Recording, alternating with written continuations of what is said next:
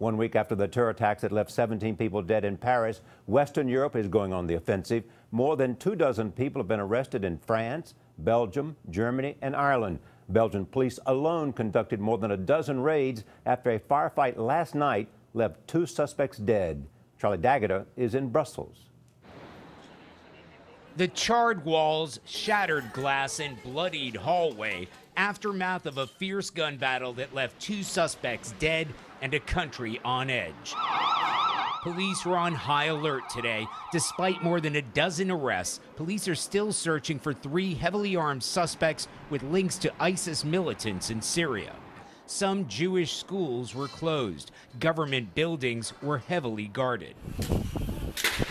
At the scene of Thursday night's firefight, police said they found Kalashnikov assault rifles, explosives, police uniforms, and a large amount of cash.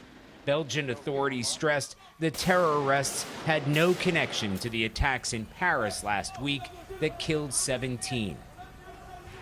Belgium is the highest per capita exporter of foreign fighters in Europe, estimated to be at least 300. Some have brought their fight back home.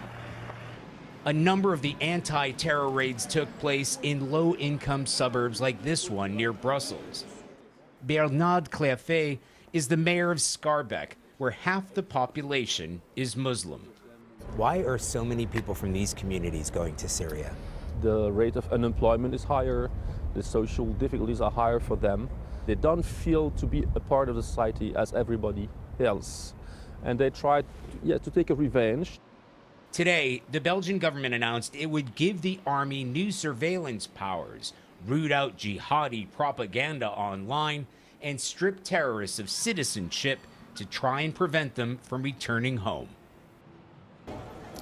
Of the 13 suspects arrested here, 5 have been formally charged with participating in terrorist activities. But Charlie, that's just the beginning. The police agency Europol today estimated that they're dealing with thousands of potential terrorists.